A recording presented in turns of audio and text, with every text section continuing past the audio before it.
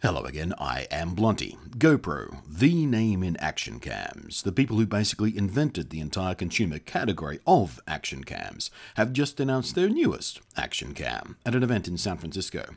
They call it the Hero 6 Black, rather predictably. It hit shelves immediately, and while it looks identical to the previous model, which is a good thing, it retains compatibility with existing accessories, especially things like GoPro's own gimbal grip and Karma drone. On the inside, it has, we're told, a significant upgrade. The Hero 6 Black captures 4K video at 60 frames per second, 2.7K at 120 frames per second, and 1080p at 240 frames per second, frame rate performance which doubles that of its predecessor. It does this with a new custom-designed image processor. GoPro call it the GP1 and say it does all kinds of nice stuff when it comes to image quality, dynamic range, stabilization, and even speed of the file offload. In short, it is their defining factor. It is what sets them apart from all the other action cams out there, which mostly use almost identical guts between them. And this is all fantastic stuff. And I've been waiting and waiting and waiting for an upgrade significant enough to justify finally upgrading my very well used and battered GoPro Hero 3 Black. However, GoPro have taken a rather abusive choice in their pricing for us Australians. They've chosen to flat out rip off Australians. As a matter of fact, there is no other word for it. We are being ripped off.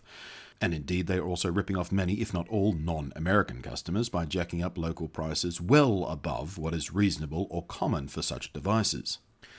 The Hero 6 Black is $499 US, which in a flat currency conversion is about 635 Australian dollars. Now, that's not how pricing works. Companies need to account for currency value fluctuations. There's import duties, shipping, taxes, all that kind of stuff that boosts the price of such items above a flat currency conversion. However, GoPro have chosen to price the Hero 6 at 750 Australian dollars, $115 more than the US price converted, an 18% markup. 18%! By way of example, to put that in perspective, the Xbox One X, sure not a camera, but it is also a luxury electronics item and comes with similar taxes and stuff, it too is priced at $499 US. So it too, in a direct conversion, is 635 Australian, but its local price on an Australian shelf is 650 Australian dollars, a 2% markup. Same price in American as the Hero 6, but $100 different in Australian prices. But let's look at a more direct comparison. How about another one of GoPro's own products? The Hero 5 Black, the immediate predecessor to the Hero 6. It lists at $399 American, which converts directly to 508 Australian. The actual listed price on an Australian shelf is 570 Australian, a 12% markup.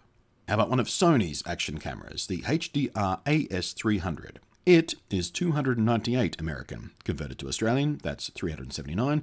Australian shelf price, $433, a 14% markup. The Panasonic G85, my current personal choice for my main cam. It's fantastic, by the way.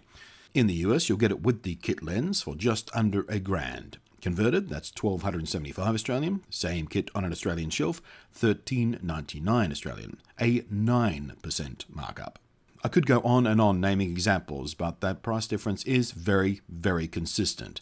And as you can see, the price an Australian may expect to pay for cameras is somewhere either side of about 12% over a directly converted American price, even for other GoPros. Meanwhile, the Hero 6 Black has been given a markup more than double, 18% versus 12%. And by now, I'm expecting comments pointing out that I don't have to buy a GoPro, there are plenty of alternatives out there that have the same feature sets and blah blah blah blah blah blah blah. And yes, some of them are quite good. I've reviewed more than a few GoPro clones, as it were. And yes, they are priced significantly less than a GoPro of equivalent features. Which is part of the reason why GoPro has been hemorrhaging to death in the last couple of years. They're in deep trouble. They are not making profits. Their share prices have plummeted. Their solution to this seems to be price gouging, hoping people forget that the internet exists and we can check this shit. As I said, I've looked at and indeed reviewed many alternatives to GoPro. The features and image quality on many of them is in fact very, very nice.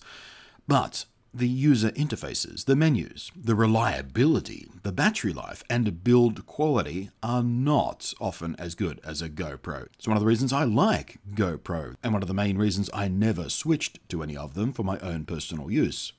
My Hero 3 Black, as you can clearly see, has had a very tough life. It's been beaten to shit. It has been to show after show, it has been to several different continents with me, but it is still in 100% working order and has never, ever skipped a beat. It has never let me down, not even once, in the many years that I've had it and been using it. But as my workflows have moved to 4K sources for clarity and editing flexibility, and as the other cameras I use have been upgraded around it, there is a wider and wider gap in the image quality between the GoPro Hero 3 Black and the cameras I'm currently using, so it becomes more jarring to mix that into the edits. So I've been using it less and less, and I haven't even had it in my gear bag for the last couple of shooting trips I've done. I've basically retired it. I've been waiting very patiently for GoPro to hit that 4K 60 mark and the 1080 240 frames per second mark. The 2.5K at 120 frames is awesome too. Lots of flexibility wrapped in a brand I've come to trust for great image quality, great interfaces, and rock-solid reliability.